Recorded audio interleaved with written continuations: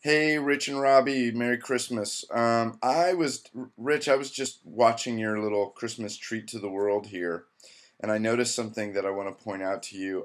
You probably already know this, but just in case you don't. So I'm watching you tabbing through your apps here, and I know, what is this one? I don't know what that is. Anyway, and I notice you have the Screenflow icon here. So what I wanted to do is I wanted to point out, if you don't know this, there is a way around that.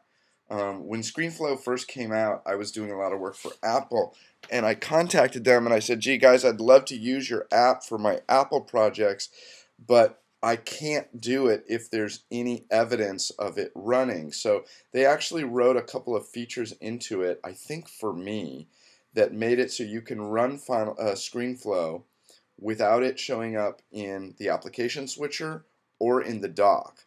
So I want to show you how you do that. If you launch the app and you go into the preferences, all right, what you have here is a couple of features. What you want to do is you want to click on the startup launch Screenflow Helper at user login, and then of course you need to remember what your recording hotkey is, because once you launch the Screenflow Helper at user login, Screenflow will always start recording even if the application isn't running, and with the application not running, it will not show up in your dock and it will not show up in your application switcher. Now currently I have it running because I wanted to show you this feature. But anyway, click on that little guy, and then you're going to have to log out and log back in. Remember your shortcut, and now you can start a record at any time and end one at any time, just like I'm going to do right now.